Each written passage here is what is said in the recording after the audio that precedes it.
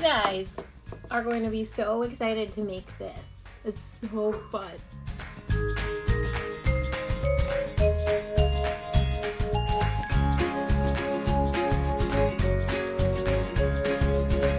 Just the process itself.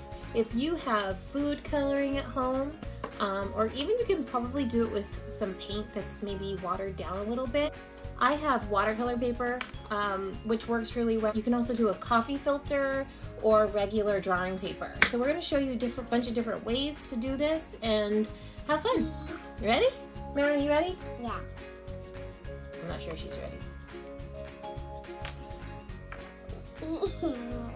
Okay. I have an old bottle that I filled with water.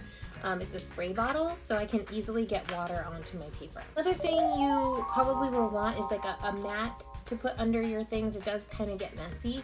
I just grabbed a paper plate. Another thing you could use to do your art on. So we're gonna use the paper plate underneath, just in case. And we're gonna spray the paper, make it wet. What color do you wanna do first? That one. Okay, we have to act quick because our paper's drying. Go! Now we get to move it around. I want to do this blue part. You ready? Do some blue. And this one.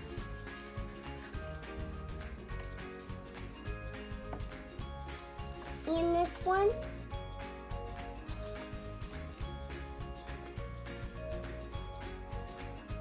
Cool. So this is regular drawing paper. Now we're gonna try it on, they look like trees. Don't they look like trees? Now we're gonna try it on watercolor paper. Ready? So watercolor paper is a little bit thicker and the paint can't absorb into it as much as the regular drawing paper, which leaves it ready to spread more. So I just sprayed the paper, it's nice and wet. And we're gonna add little droplets to it. Ready, Marin? Mm-hmm. Wow, that's so cool.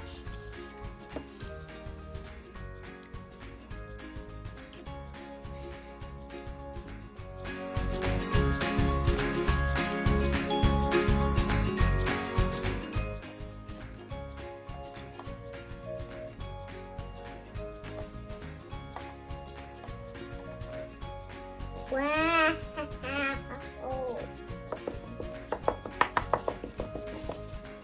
Super cool.